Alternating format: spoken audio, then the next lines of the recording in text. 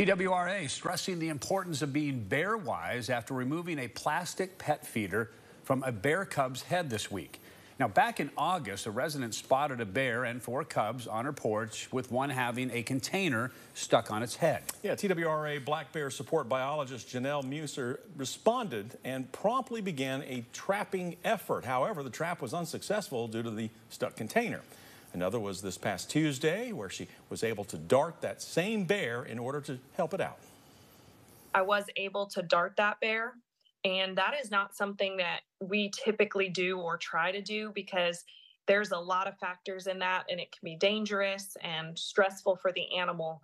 But given that this bear had had this jug on its head for so long, we knew we really needed to get it off of there. And so I was able to dart that bear, and he came out of the tree, and then we could take the jug off of its head. Muser also said that the jug on the bear's head came from an automatic pet feeder. TWRA says garbage, bird seed, pet food are the main attractants to bears, so make sure to secure your trash cans. Don't leave out any animal or human food, especially as bears try to bulk up for the winter. And coming up at 5 o'clock, we'll hear more on how to practice being bear-wise.